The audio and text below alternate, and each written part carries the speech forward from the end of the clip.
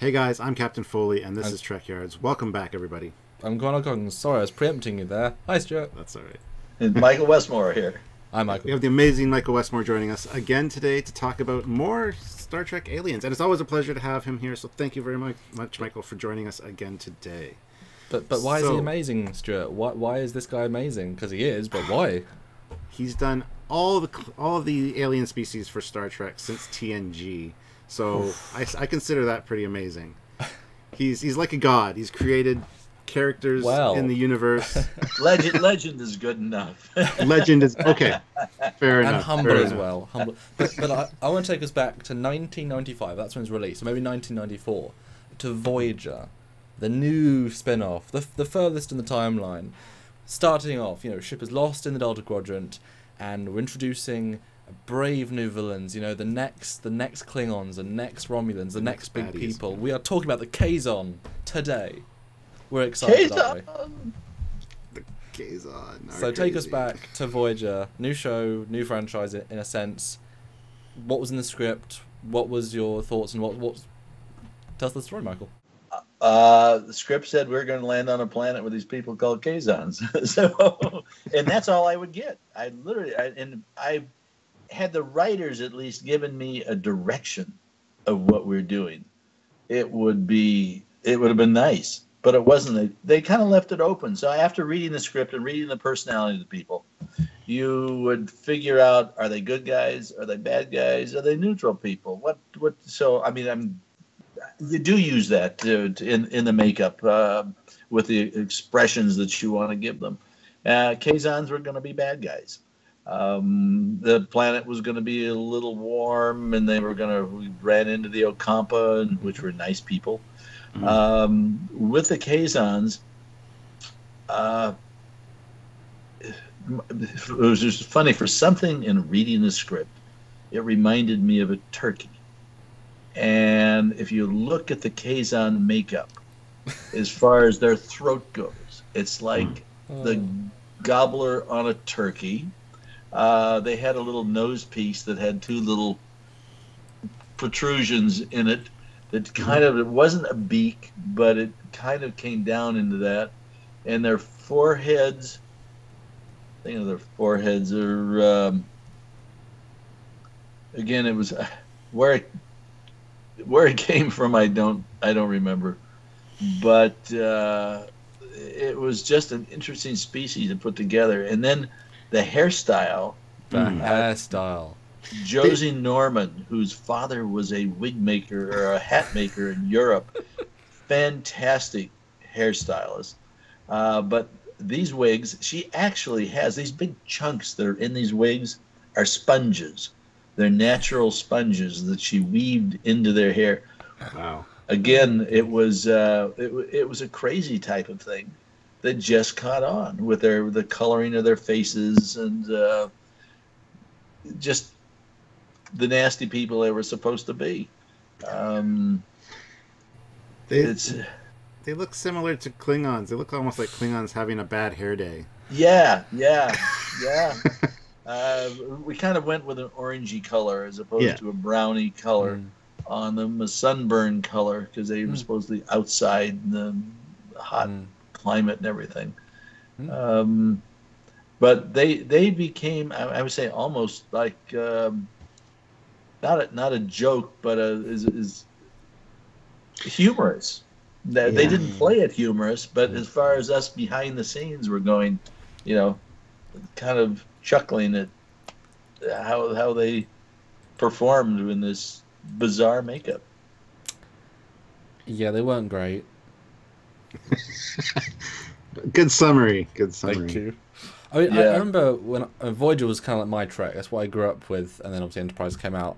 Kazon were always kind of a strange one because they didn't leave any real impact on the show, especially since Voyager's moving out of space. They're only going to be a finite race anyway, and so their first appearance is very, it doesn't tell you much about them besides their aggressiveness because they're on not their planet, trying to get water, even though water is really easy to get. They're clearly dumb because they can just go to the asteroid nearby and get water. I mean, they're clearly not very intelligent anyway. Then it's revealed they were slaves and all these different sects and things. It's kind of like they didn't have a clear direction. But to start off with such a makeup that's, I mean, so it was your guys that did the hair then, or was it you specifically, Mike? Because I think you said that it wasn't you that did the hair. No, Josie did. Would you have gone with that hair? What would you have done if you were given that choice? What would you have counterbalanced the makeup? I don't know. She wanted to do something different other than Klingons, as opposed to putting a wig on with long hair, short hair, whatever. So that's why she built this. Certainly is different. Crown of hair inlaid with sponges. So. It gives an interesting silhouette. Absolutely, like it does. It does look good if it's just backlit. Yeah. Otherwise, it just looks dirty. It looks good though. Yeah, it was like the first. It was the first shot into Voyager, you know, where we were still kind of like, okay, what direction are we going? I would say if the character was brought back, I don't know if I'd change much on my makeup at all. Maybe put a couple little horns on his forehead or something. But I'm sure the wig style would have changed a bit to where it almost seemed like it was two separate things going for you. This was a hairstyle that belonged somewhere, and this was something that belonged somewhere. So I agree, the two of them, you know, didn't meld perfectly to begin with, but once it's all built, you know, and they last for X amount of episodes before we moved on to another race. Yeah. It did make them memorable, though, to be fair. They are that odd first race. No, as you're saying, and even talking about them, there's not a lot of memories about them. Well, just the look, sort of thing. Yeah. I mean, one of my favorite races on that show was the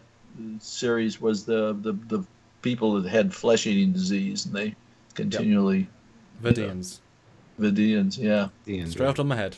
Aren't you guys proud? Yeah.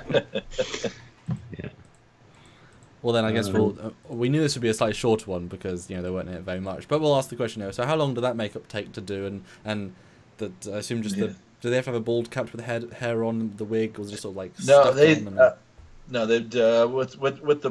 the head. We put the makeup on the face, and it probably took about 2 hours to get it all glued down and painted. And Josie would have the wigs all pre-styled.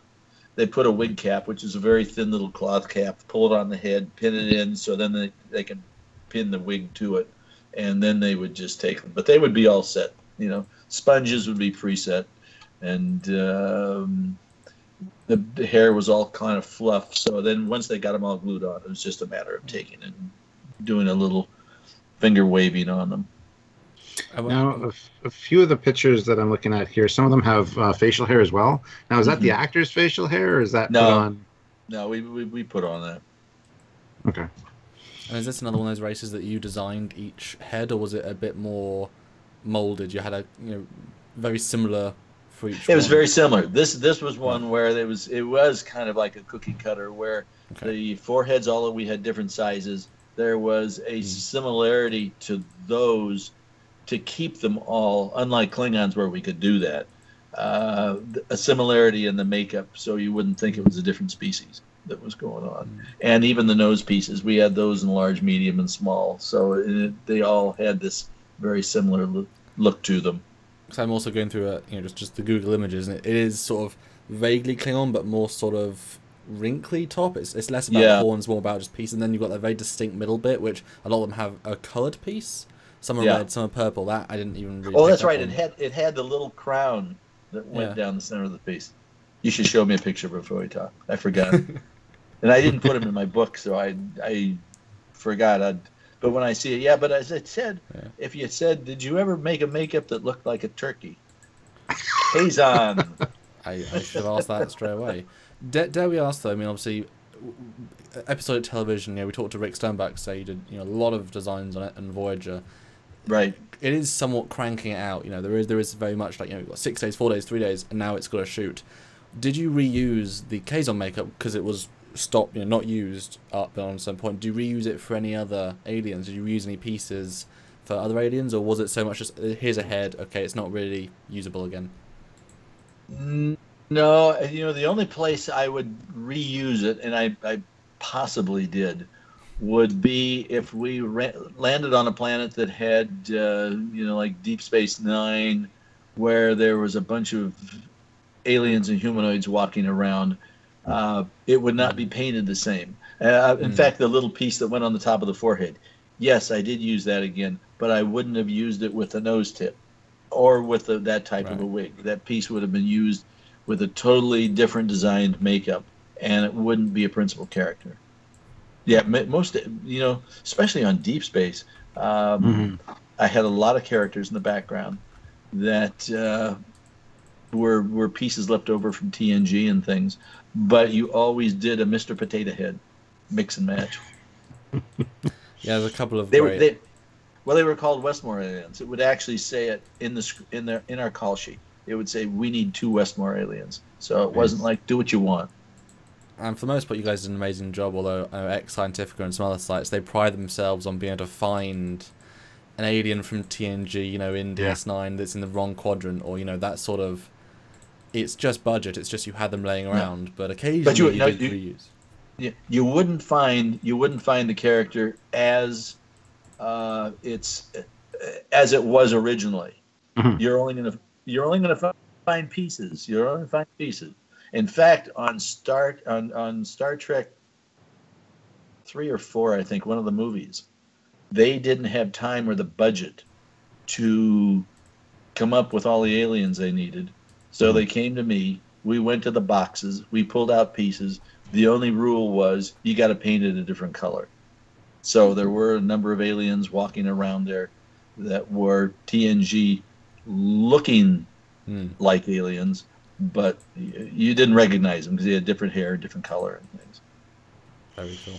And just going back to what you said a second ago about the Mr. Potato Head thing, that's what we need is a Star Trek Potato Head doll. With a whole bunch of Star Trek pieces you can mix and match. I think that's a brilliant idea. Yeah, I did come up with a female for Morn from Deep Space Nine. Never used it. We actually sculpted it, we made it, and it in fact, we made it up for fun, hoping that they would use it somewhere, and they never did. Girlfriend or wife comes back. Morn's girlfriend. Yeah. I mean, he's had a few. Wow. His life partner. I mean, did you have pictures of that we can look at separate times? No. I don't know of any pictures. It was just we painted it and we set it up on the wall, and you pointed writers, they come in and say, look, we have it. Write it. Yeah. Put in the script. We have it. That never seemed to work. That never really seemed to work. You either if they had written it will come. But if it came first, it didn't pay to go ahead and play and do that when there's other things to do, because although Morn was there so long, it would have been fun to have at least maybe have her walk by or something, have them do a double take. So as we always ask with these alien makeups for you, what's your least favorite thing and your thing you like the best about the Kazon? And you always said the thing you'd change would be the horns of her. But yeah, favorite and least favorite. Yeah, I maybe the character in its entirety was. It's not my least. It's another just shot of saying, okay, this is what we've got. This is what we're going to shoot. We don't have time. We don't have time or money because it was approved all the way along the line.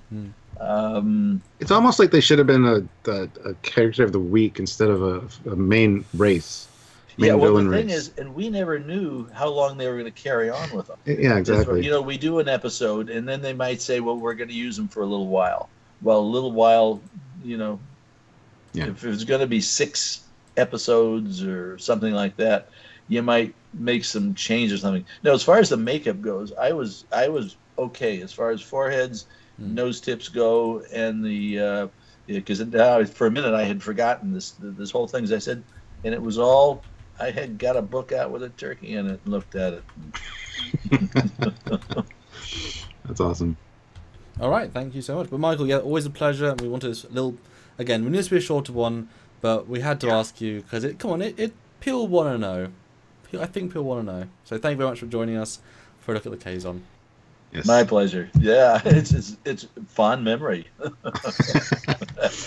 Well, we're looking forward to having you back again soon to talk about some other aliens. So Thank you. You guys can look forward to that. Also, the sci-fi with Face Off is going to be doing its. We're into our 12th season coming up this year. Awesome. I watch every season, so I love Face Off. So every time I see you now, I'm like, hey, I know that guy. I do too.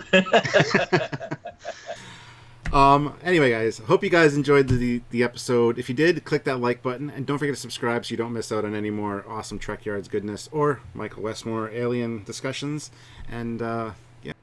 And if you want to support the show directly, you can do 2 ways, well, 3 ways, but Stuart will tell you the second one after the fact, or the third one. Either Patreon or monthly donation scheme to support the show a little bit each and every month, or one-time donation at Trekyards.com. You just click the donate button and put in a big juicy number like 1,000, 2,000, $10. I mean, whichever. Your poison. It's up to you. My best to everybody. Yeah. And don't forget to share this video around, guys. So thank you, Michael, for joining us. And don't forget to pick up Michael's book, Makeup Man. It's got some fantastic stories in here and some great stuff. So, yeah, you will. So until next time, I'm Captain Foley. I'm Connor Coons. Michael Westmore. See you again. Bye, everybody. Bye.